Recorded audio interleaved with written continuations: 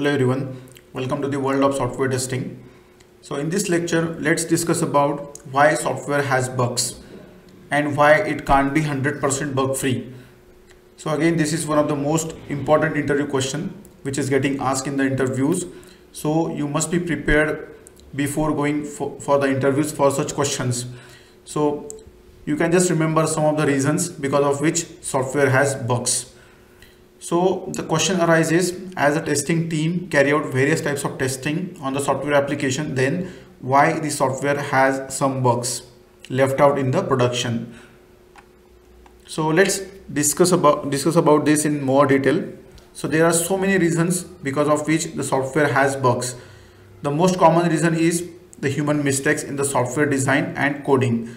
So it is very important to know these reasons because once we have all the reasons with us, it's very easy to take the corrective actions to minimize the defect in the software application. So let's understand some of the reasons because of which software may have bugs in it. So the first one is communication issues within the team, lack of skill testing, the software complexity, changing requirements or the volatile requirements, programming errors, lack of timing, excessive dependability on automation testing, and the last one is that is third-party software development tools or other dependent tools. So these are some of the reasons because of which software has bugs, but there are a lot of other reasons as well apart from this. So you can just mention, or you can just remember out of these reasons here. So the first one is communication issues within the team.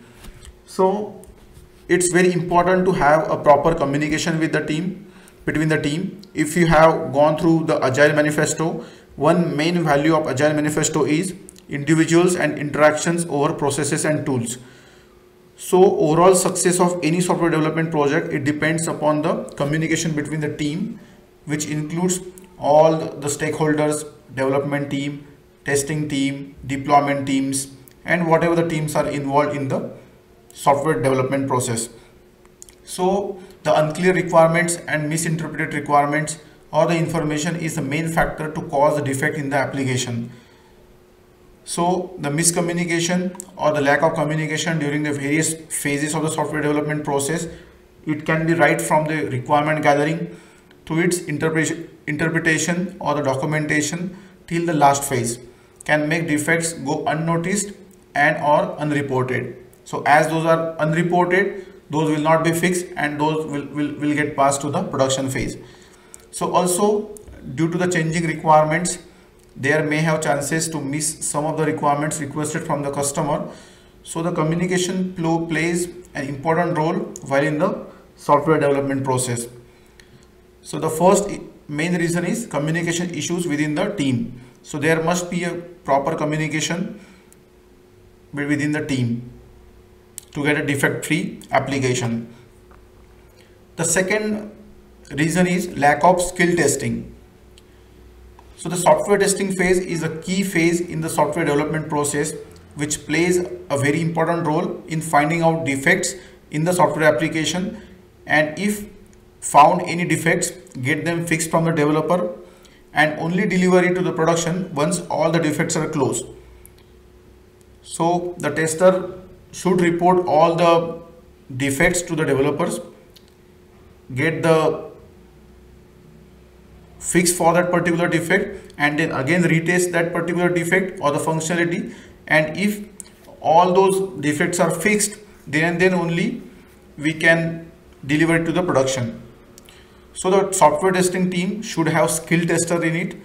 Testers should have high ability to find out the defects, as well as they must have strong domain knowledge. So they must have the knowledge as well. If the testing team lacks with a skill testers, defect finding ability and domain knowledge, it can lead up to the defect leakage into the application, and then those will get passed to the production phase. The third point here is software complexity. So software complexity is another reason because of which most of the software remains with the bugs in it due to its complexity. So some of the softwares include multiple modules, sub-modules, and it is very complex by its nature. So developers may not able to fix the codes due to such complexity. So in such cases, if the developer is unable to fix the codes within the stipulated time, then the tester needs to defer them for the particular release. So in such cases as well, the bugs will get passed to the production.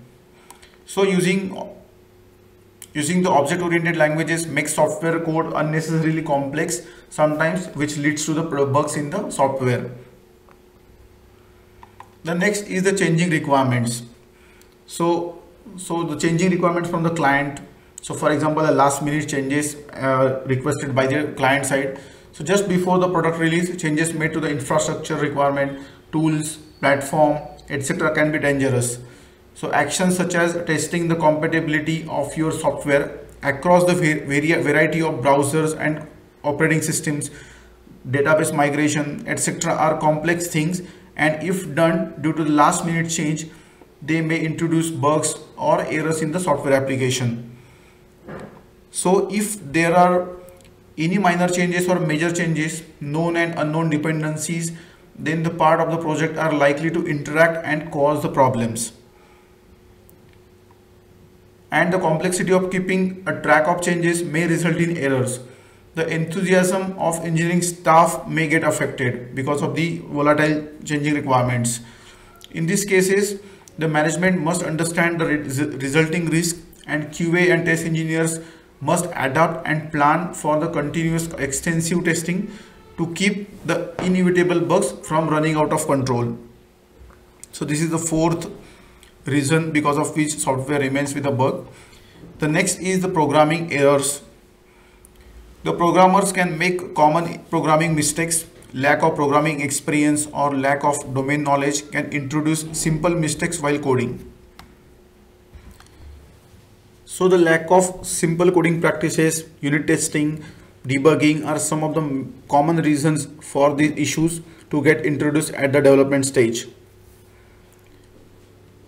The next point is lack of timing. The improper, unrealistic project timing plans is the major concerns during the software development process. If there is a lack of timing in case of requirement analysis, design, coding and testing, it's definitely leading to mistakes in the understanding the requirements, design, coding and testing as well. So almost all the phases must have proper realistic project planning should be there. So this thing leads to bug in the software application because of the improper, unrealistic project timing plans. The next is excessive dependability on automation testing. Since the automation testing lacks human intuition and experience, being excessively dependent on it may make a manual tester miss a bug or defect. Writing automation scripts take a lot of time, especially for complex scenarios. If the automation teams write any test script but forget to update it over a period, then that test would become obsolete and will not be helpful to find out the defects in the software application.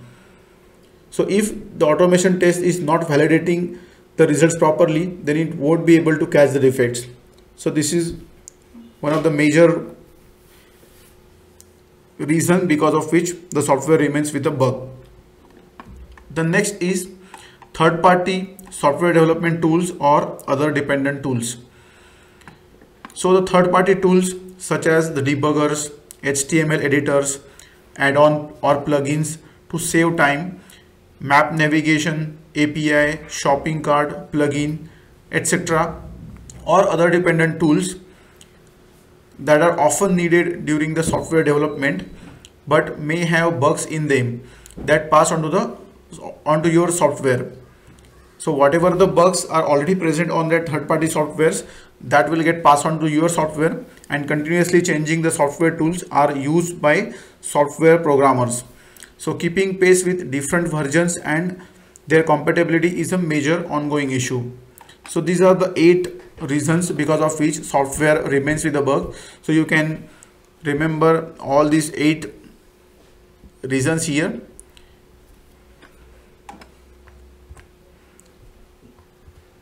So thank you so much for watching this video. Hope you have liked this video. Please do subscribe our YouTube channel for such more videos and click on the bell icon to get the latest updates on our YouTube channel. In the upcoming lectures, we'll dig further into the software testing concepts. So stay tuned. Thank you so much.